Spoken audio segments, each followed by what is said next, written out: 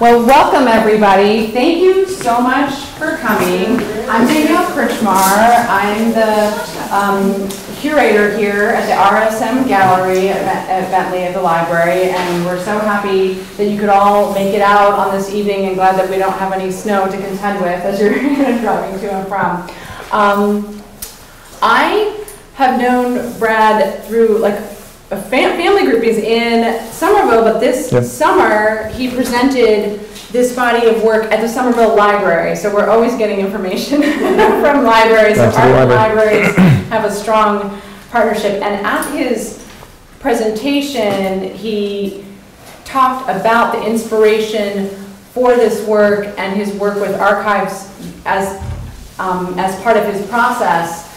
And that struck me as such a powerful connection to bring here to Bentley, to a gallery that is in a library. So let me tell you a little bit about Brad. He's earned his MFA at Hunter College, his BA at Wheaton College. He's won the Pollock Krasner Foundation grant for his work and has been granted residencies at Yaddo multiple times and McDowell. He's shown his work at MIT, the Boston Center for the Arts, the Milton Art Museum, the Tufts University Art Gallery, among many others. And his work has been reviewed in the Paris Review, National Public Radio's Weekend America, and the Chicago Reader, again, amongst others. And I'm just looking forward to hearing him speak and tell us more about his process, and want to thank him for joining us here tonight in the library, and thank you for coming. Thank you, guys. Thanks for coming out. Wow. Sounds so impressive, doesn't it? Can you believe it, though? Any of that, can you believe it? So I am Brad Johnson, and I am responsible for this work. But I stand on the shoulders of giants like Danielle, who offered to have me come out and show this work. And so thank you. Thanks to the university for having walls that I can put it on. And mostly thank you for coming out. It's a huge gift for me. I've been working on this for the last 2-3 years. This is the first time it's ever been put up in mass. It's been in bits and pieces in my studio.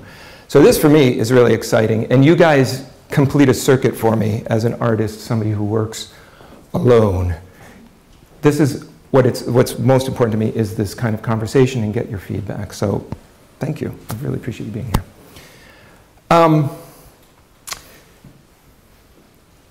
I will present the work to you and give you some background to it, some of my impetus for working on it. And I would like to maybe also tell you a little bit how I make it. And I'll try to do that in a way that allows us to actually talk with each other, doesn't monopolize the whole evening here. But I'd like to start by asking you all a really large question, which is, how many of you on a daily basis, on a weekly basis, on an hourly basis, find yourself with some bit of climate anxiety, climate change anxiety? How does that enter? Oh, I love hands. It's an interactive group. I love it. How many of you have kids who have, let me finish the question. How many of you have kids who have that sort of anxiety? Yeah. Yes. Okay. So I have both of those things too. I have it in me, and I have it in my children. I have 2 kids, 2 teenagers. One who is even now probably coming up the steps late, you see. And I have a 17-year-old boy who really sees a very attenuated future. Doesn't see much past his generation, in fact. Sees the end of the world and measures it out in parts per million kind of things. And obviously that's very affecting for all of us when we have people like that in our life and we hold that kind of anxiety. But I'm an artist as well as a parent, and I've tried to figure out a way to confront that, or at least bring part of this age of anxiety and climate change into my work so I can figure it out a little bit more.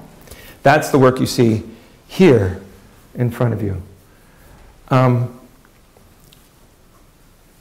Now, this work has, as you see, landscapes in it, and all the work you see here is 19th century landscapes. Oh, this is my wife. You guys, let's have a round of applause for my wife, Jackie. and Annika and Paige. So the work you see here, all the work you see up here, all the imagery that you see up here is from the 19th century, early 19th century, late 1800s, early 1900s. And this is what the Mystic River sort of looked like back in the day. Kind of looks bucolic, right?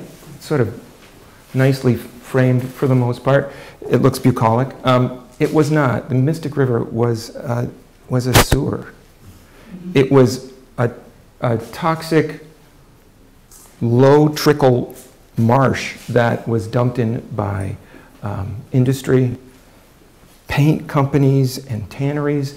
It was also the sewage discharge from the communities around it. It was seen as a really nasty, gnarly place.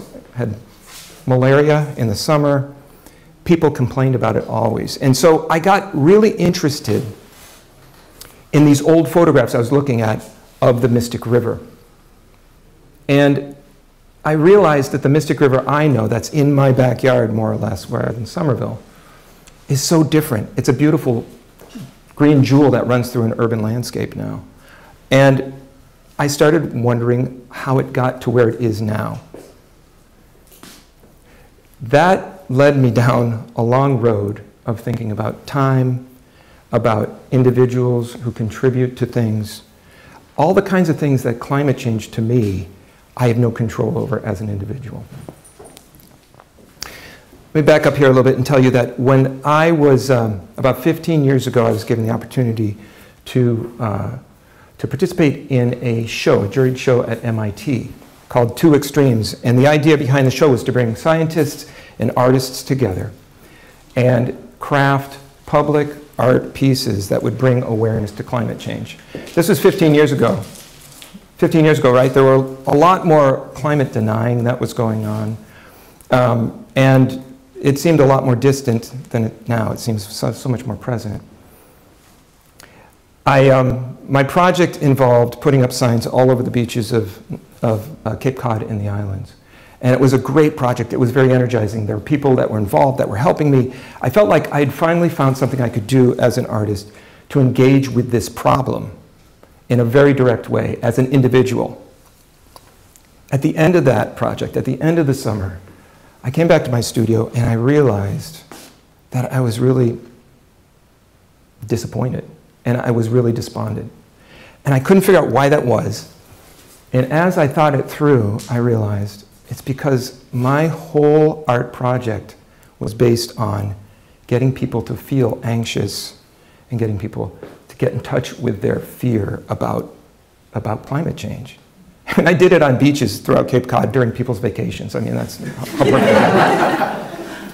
So I went back to doing what I always do, what I've been doing for 30 years, which is this, what you see around you.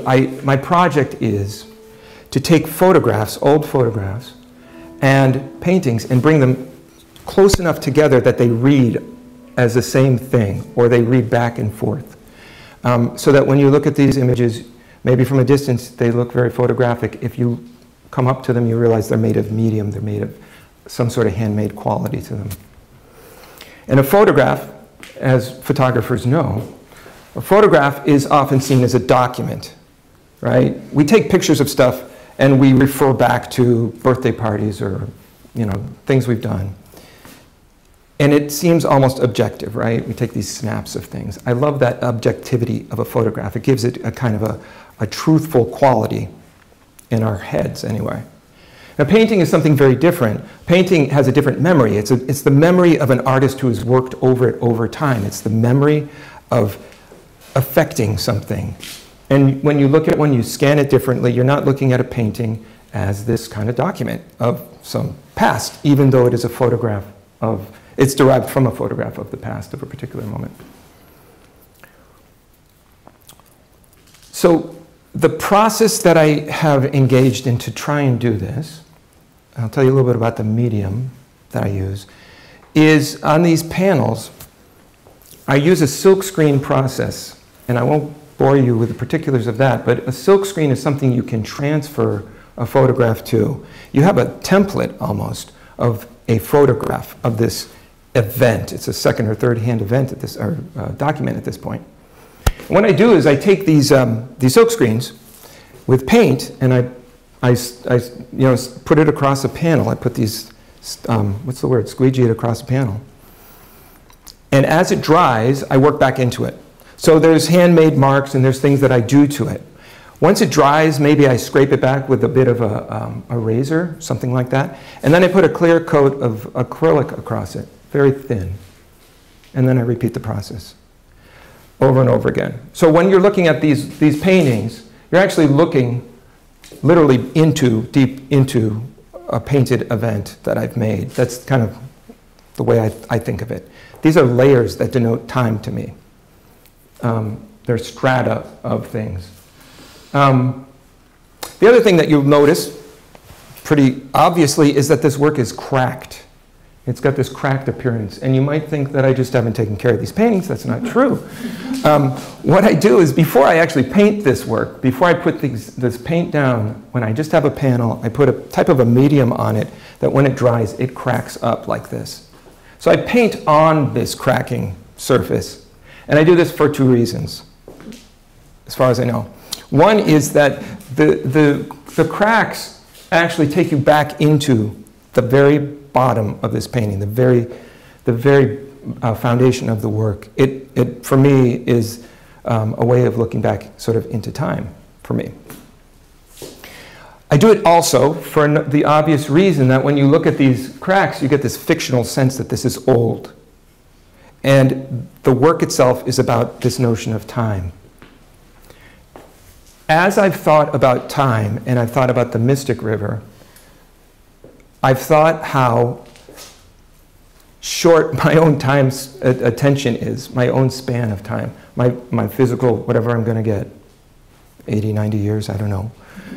And how, if I cast myself back 120 years to where these people lived, who are so despondent about this river, I can hardly imagine it. I have the aid of these photographs, but it's hard to imagine. And likewise, it's hard to consider how those people could have ever thought that the Mystic River would be what it is today. There's something about that that gives me a little breathing space when I consider climate change. It's not the same thing, of course. This is a river, and we're talking about a global problem. But these paintings have been my attempt to find some breathing space in considering time and considering how you perceive what is an end and what is a beginning. When you look at the imagery in this work, you have a lot of different things besides the landscape. You have pictures of the time. You know, these guys are alewife. They're fishing for alewives in the Mystic River, which were eaten. It was 1930s, I think, that photograph was taken. 1920s, maybe. So they were pulling alewives out of this river. That was still pretty horrible. You have images of flora and fauna that have come back to the alewife that had largely disappeared. You have deer, which are now our friends. They live everywhere, don't they? When I got out of my car, I saw deer tracks right by my car. Yeah. And also there are images of biology, microscopic biology, that are within the river as well. There's women who have these wonderful hats, fashions of the day. These hats actually adorned with feathers of birds that at that time, because of this fashion craze, were being driven to extinction at the time. They've come back. The other thing that's kind of odd that you probably have noticed as well are these strange charts and illustrations. These are from sects, Protestant evangelical sects of the time, who saw the world as having a very definite beginning, a middle, and a very definite end point. They were apocalyptic in how they saw the world. And the reason I have been thinking about these guys and interested in them is that the language that is used by these people is the same language you can find in how we talk about climate change. That there is language out there that says things will end, it's over. I don't know if that's true, But there is some comfort to me to realize that as I've done my research, every generation seems to think it's the last one. There are elements of every generation. There's an apocalyptic theme that runs through our country in movies, you know, in media, and also sort of in our psyches. So I don't mean to, when I think of these folks, I don't mean to look down on them and say, oh, how ignorant. I think we're all caught up in the same sort of thing. The same sort of specific daily sort of projections out into the future that has an ending and must have an ending. So this whole project on the Mystic River is one that's actually going to be a 10-year project for me. I'm partnering with another guy to be doing this, and we are looking at other watersheds throughout the country, and this is just the very beginning. I'm really delighted that you guys were here and able to sort of see the launch of it. I will finish up this, this spiel by going all the way back to my son, my 17-year-old. When Skylar was just a kid, he was that typical kid who was constantly almost harming himself with everything he did. He would climb too high, he would run down sidewalks, out into street, he would, you know, sharpen sticks and poke things. And I would always say, Skylar, dude, you're gonna hurt yourself, don't do that. What are you doing? Stop that, what are you doing? Climb down, get down, what are you doing? And he would turn around every time and he would look at me and he would say, Dad, you don't know the future. Which is not what you want to hear when you're a parent, you know? But that came back to me, this kid who lived that sort of, in that world that he didn't know the future and now thinks he does. So that's where I leave you with this work.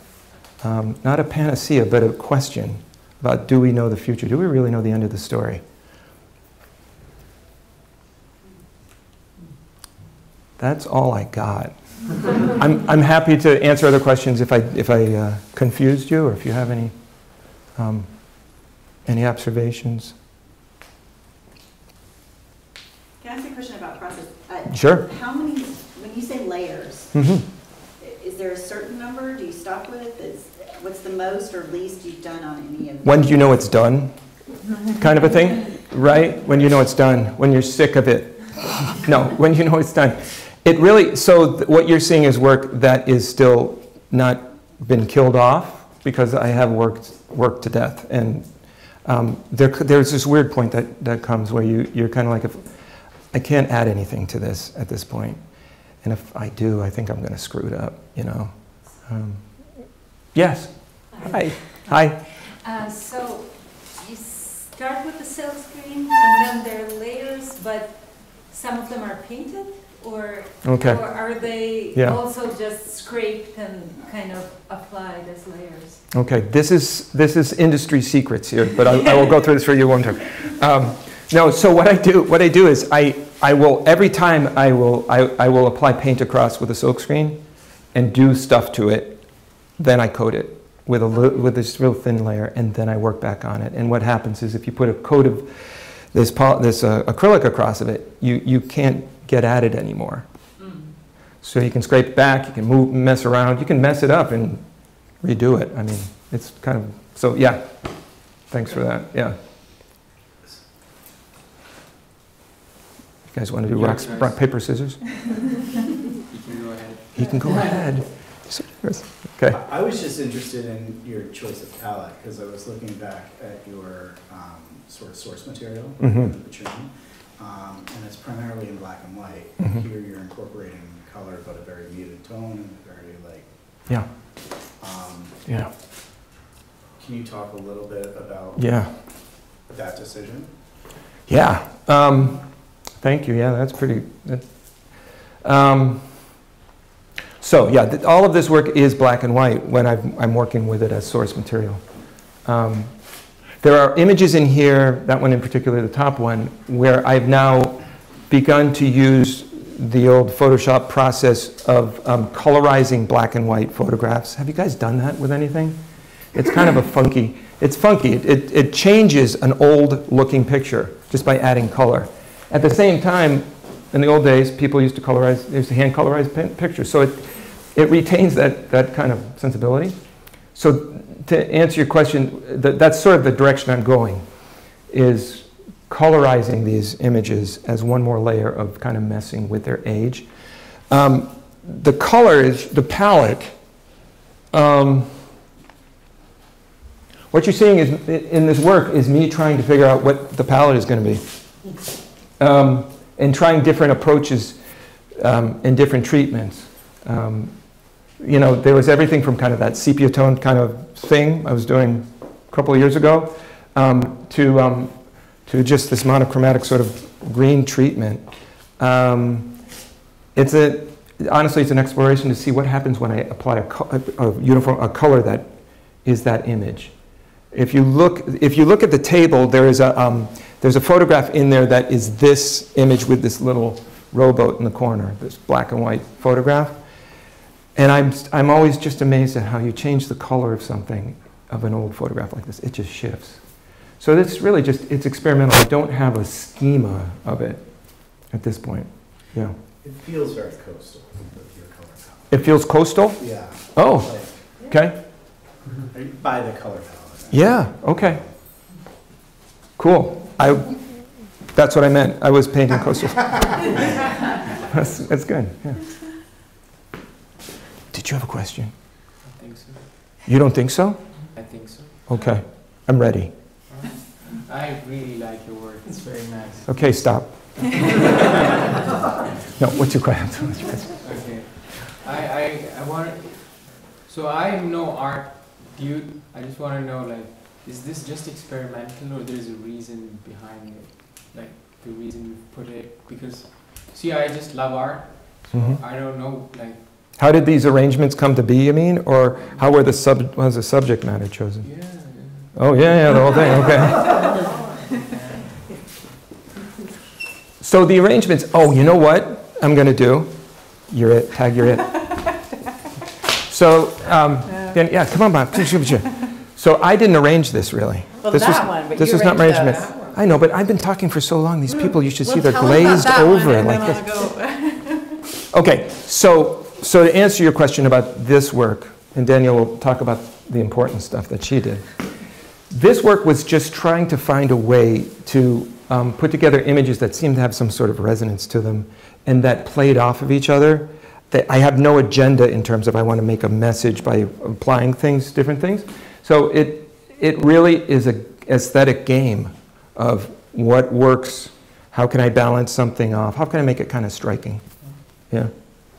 That's my answer. I'm sticking with it. That's all I got. That's all I got. But Danielle's got a more intelligent answer about putting this together. I mean, it's along the same lines. I mean, and we did it a little bit together, and then Brad, had to leave, and I was like, I'm going to still play and move things around, and I did it on the floor. We don't have a magnet wall, so. And for me, just looking at aesthetic connections too, that might keep, that walk you through the image and give space to ones that have more, intensity and space for the animals, and then finding like fun little moments where you get sort of a continuity of something that, it's there, but it gets discovered as you move things around and find different forms. And I like the interconnection between the elements, like where a bird's wing kind of gets continued in an anatomical model or something. So there's so many nice moments of connection. So that's kind of present in the work. Yeah. So, yeah. So that's how this came together. That's how it came together. And work, hard work. Yeah. I just want to say, I love the way your choice of different images just shows so many different ways that humans are engaging with nature. Yeah. Yeah, this has been this river has been worked over and recharted. And I have to say, I had a student, I talked with a group of students today, and one of them said to me, so, Are there any images here of Native Americans? Where are the Native Americans in all this? So I have to kind of qualify this, but that was me being hit upside the head by going like, yeah, there aren't any Native Americans in this. This is the story of when photography started coming in, right? Long past the people who got moved off this land, and it's primarily the story of colonial America and that kind of thing. So that's my disclaimer. That was my that's today. It was interesting. Yeah, Jerry. Well, kind of related. What's it like in the archives when you're going to look for material? Like, you're scanning things? Do you see things first? Obviously, do you start hearing and feeling? What do you experience? What happens? Usually, I'm hunting for particular images. Like I looked everywhere for this image. I saw this image online, which is crappy, and then I went to the Medford Historical Society. Join, give. There's a cute little society over there. And they're very happy to see you, which is really fun too. I'm like, they're librarians. Isn't there a library? Where's the librarian? Isn't there a librarian? Right here. Yeah, come on. They get the job done. Yeah. So it's really fun to go see that. And what's great about it is you have folks who know what some of the material is, and they'll go like, oh, you like that? Look at this. A little bit of that here. It's really kind of a lovely. I search online a lot, and I go through archives online, but it's way more fun to go to real places. And now that COVID's over, it's a lot more easy to do it. This work was done a lot during the COVID period, so most everything here was sort of things either I requested from library sources and got, or found online, or bought on eBay. Crazy things like that. Yeah. Good question. Yeah. Andrew. Yeah, you're in the span of Brad Johnson's exhibits that I've been privileged to see. I cannot not see a narrative. Maybe obviously. It's because you're a writer. Well, I know. And I love the question that went for the three of you. And it was, you tried not to talk about a purposeful narrative, but I think precisely in that you, regardless of the perspective or the desire, even just the downright pragmatism to how to put it on the wall, there seems to me always there's some sense of narrative that emerges regardless. It's going to do it when you observe it. Okay. Precisely by the fact that it's being observed. Yeah. There's a narrative there. And so my question is, yeah. If I have a question, so is there in the sweep of what you're hoping to do, do you have a sense of narrative? The question of climate change is narrative. This is fascinating, even though you started with telling us like a true story about the cesspool that was the Mystic River. Mm-hmm. It's not so much anymore. Mm-hmm. So I guess my question is, is there a kind of like, hey, let's observe it differently? It can be observed differently, and by that very observation, the story can change. And you can, the story about the Native, we're the Native American. There's a big thing on Radio Boston today about teaching Native American history in Massachusetts, and so that these students are probably really switched on to that. And in some ways, it seems to me quite obvious that there aren't any, because this is the lens, if you will, that has erased that narrative. Mm-hmm. And so, of course, there wouldn't be, but it's not to say that there isn't one that needs to yet be observed. Right. That's great. And the Mystic River is a misspelling of a Native American word that's been lost. It wasn't the Mystic River, it was something that sounded like it, but it. And the narrative, the personal narrative in this for me is the debate that I have in my head is, what if it is the end? What if we don't have so much time? What do I do with my time right now? And where I've landed here in looking and trying to find these narratives and trying to find these places in this tenacity of nature, maybe it will account for nothing, but it does give me the moment now where I can appreciate beauty, and I can and not to get too woo with you guys, but to that this is the gift. The moment is the gift. And whatever is going to happen is going to happen. And maybe we can stop it, maybe we can do things, and we don't know the end of it. Maybe things will happen. But this Mystic River is just, it's there as a testimony to that something does regenerate, something does come back. And that's kind of the big, I guess if I were to make it a story. Yeah. Thanks. This is funny. Yeah.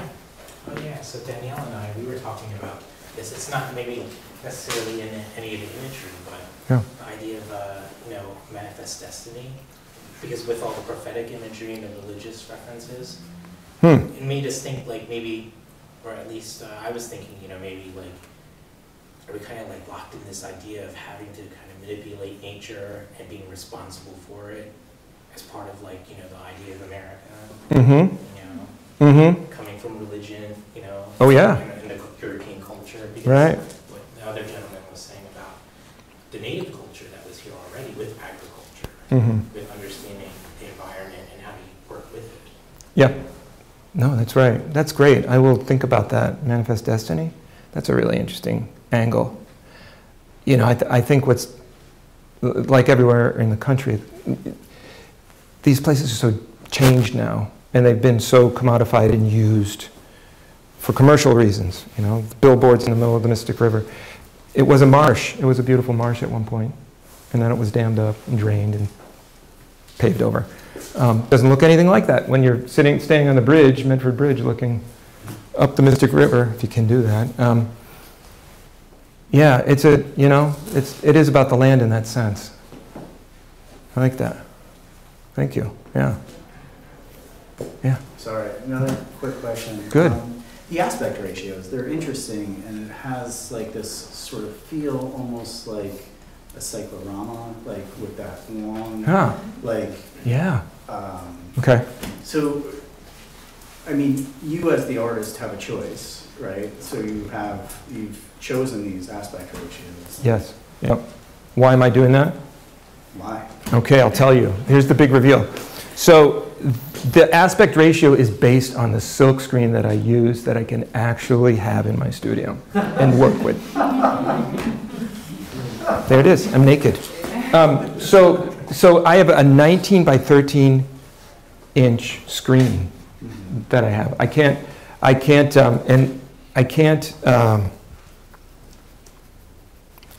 develop anything larger than that in the space that I'm in. So these are all roughly 13, 12 inches, but I can go long on them. I can go as many screens as I want down this way. I got you. But you have more than what? Well, it's sort of because they're very akin to like a widescreen television and like an old school. Yeah. Like tube style. Or the pano on your camera, right? Yeah. That kind of thing, that kind of feel. And I admit that I like that look. And I like that you're given a good swath of some visual information, but you really know that you are looking at just a chunk of it, a small piece of it. I like that part too. But and there are there's sort of like a few that kind of my husband actually collects these older panoramic images. They're usually often like portraits of large groups. Right? Yeah, right. Have those. Right. So it's so interesting as I was hanging these rectangles, I was thinking about that in terms of that historic reference in that long rectangle shape too. In terms of the form. Right, that's right. Like the army camps or yes, exactly. Yeah. Old baseball teams. Yeah. Exactly. Yeah, right. That's my next subject. I'm going to do that. The 19th century and like very prevalent in the 19th century. In the 19th century. A lot of these images come from maybe it's around that time period. Yeah. Century where ceramic paintings like at the cyclorama to BCA. Right. And stuff. Yeah. Do you guys all know the cyclorama? You know what that idea is? No, Rob. I'll tell Rob. He's the only person to know. It was a circular building. There's one in Boston, right? You guys catch me on this? It's on the BCA. Yeah. And they set it up so that I think you would come up in the middle of it, but it would be a diorama that ran all the way around you. So they do like, Gettysburg, or they do all different sorts of things like that. But pretty awesome. Hey, come on in. It is come on in. Not coincidental. the subject is a river, so the length of it also has to be metaphorically with that symbol. Thank you for bringing that up. That's why you're here. No, that is true. That is true, and it does add to this sort of layering too, right? The layering of as a river. I've thought that as a river lays down sediment. And to paraphrase Norman MacLean, because it's something I think about a lot when I think about your work. Are you haunted by water? I am, but I never step into it twice. Yeah. But seriously, I mean, yeah. There's that? I am very haunted. I think water is a wonderful, mysterious, and endlessly symbolic thing to explore, metaphoric thing to explore. Can I ask a question? Of course. I just want to know why are you even allowing questions to be asked for you in terms of why you do this? Why? Wait. Let me ask you a question. Does that bothers you? Why wouldn't people? Well, I'm not an artist, but I have a heart. Like in my heart, I'm like an artist. I know you do. I would never let anyone question me. Like, this is my art. You like it, don't like it, don't like it. Why are you questioning me? How can you question art? But see, here's the beautiful thing about getting questions and talking about it. My little heart is just in a studio all day long, honestly. You're and so, right. I'm bored. I'm uninformed, and so if I can have conversations about what I'm doing, man. I mean, I've already. Manifest Destiny is already something on my table, and so are Native Americans. I mean, from this conversation. So, but you're right. Screw you all. This is the art. Love it. I have a question about how you feel doing this, and is it about hope, and is it healing your anxiety by climate change? Healing my anxiety. I don't know if we can heal anxiety. Yeah. Is it about? It is about. Ultimately, it is about hope. Okay. It's at least about distraction. And honestly, that's what we all do anyway. Yeah. We all got our ending somewhere, you know. So the distraction or the refocusing is a refocusing on something that is immediate in my backyard, is a part of the world I live in, but it's local, you know. Yeah. Yeah. The conversation earlier about Native Americans and other things, just I can't miss the opportunity to plug.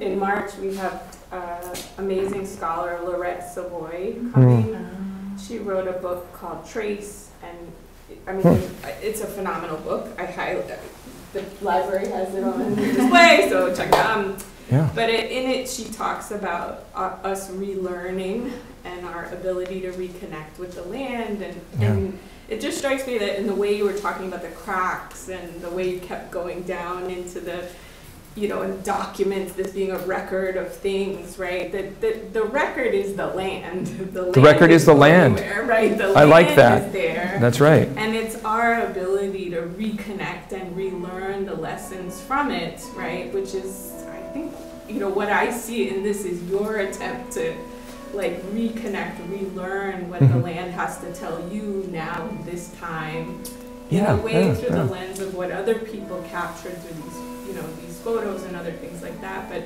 I think it helps us in my own selfish way. Thank you for helping us to begin that conversation this semester, because I hope that people are inspired to do that through your work and then through these subsequent conversations, right? Cool.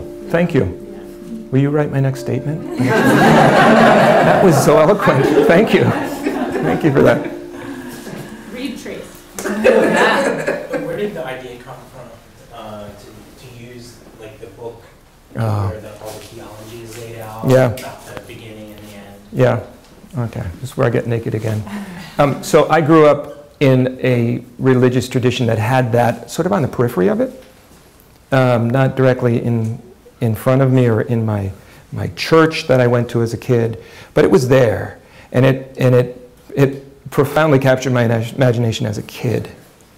So that's the other part of it. I mean, I didn't just arrive at this and go, oh, it's about climate change. I mean, it's part of this sort of thing that I've grappled with on a personal level, or ruminated over on a personal level. Yeah, and I find, take a look at that book. I mean, I just find that these illustrations so weird and kind of wonderful in a way. an apocalyptic sort of sense. Yeah. Did you, over here? I was just going to say that I think the composition is incredible. I think it's beautiful, and it seems so intentional that I'm surprised that you didn't have a very clear idea about how you wanted to place. I mean, obviously they all relate, they all go together as part of the cycle, but I just think it's really a beautiful presentation. Thank you. Are you done with the Mystic, or are you still working on it? No, I'm still working on it. I'm still working on it. And do you feel like thank you. you want to have a certain amount of output, or how do you know when this is over and you're going to go to the Hudson or whatever? I'm starting it now. It's all going to be, it's happening. Sort of, it's going to, I think it's going to branch out like a river. I think it's going to, there's different pieces to it. But to answer your question, I am sort of Leonard Cohen, and this is Jeff Buckley. She's the one who put it all together. I mean, I'm not Leonard Cohen by any definition. That is Jeff Buckley. Yeah. It's very intentional. I mean, you know, definitely. You definitely worked this baby over. Yeah, absolutely. It wasn't sort of just like, For sure. Josh. So as you move to looking at other rivers, I mean, some of these rivers, including the Mystic, I mean, it's being restored, right? There's an active restoration project in Mystic. The Mystic is going to look very, if that restoration plans were fully implemented, they look very different, right? I mean, you wouldn't have these trees that you see along it, like above. It's going to look, it would look quite a different river system. Yep. So I'm just interested, as you move into other river systems, and there's this vision, the restoration of these rivers has a creative vision behind it. There's a creation to that that's very informed by science, but also has almost an aesthetic or ecological aesthetic view. I'm just interested, is that something you might be interested in capturing in your images, or is it looking kind of backwards always, or is there maybe a future look into your conversations with watershed restoration? I know you've been talking to the Mystic River Watershed Association. Is there a way to, are you interested in kind of incorporating that into your vision, what it might look like if fully restored or not restored or further damaged? Wow. Is that something? Yeah. I don't know. That's a great question. I mean, I don't know. I mean, so this image in the green one over there in the center, I took that last year. That's my picture. Yeah. So I've begun around the edges trying to see what it maybe looks like now, but I haven't thought about that. I'm working on a river system in Queens, New York called Flushing Creek. Sounds like what it is. And they're going to build, as they're doing in New York and a lot of places, they're going to build a big high-rise, they're going to restore it by building on it too. And I'll think about it. Because there's all these plans for it. They're all out there, man. I have people for you to talk to. Okay, all right. Oh, I see how that works. That's how New York works. Okay, cool. No, it's a great idea. All right. Okay, we sort of tapped out, people? We're done, right? Okay. Thank you. Thank you so much for coming out. Danielle?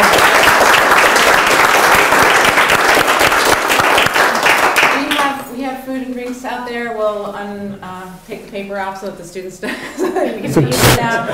And we're just going to move a few of the chairs out so we can please walk around, enjoy the work, continue to ask questions of Brad and everything. But thank you. I'll answer any questions you have. Thank you.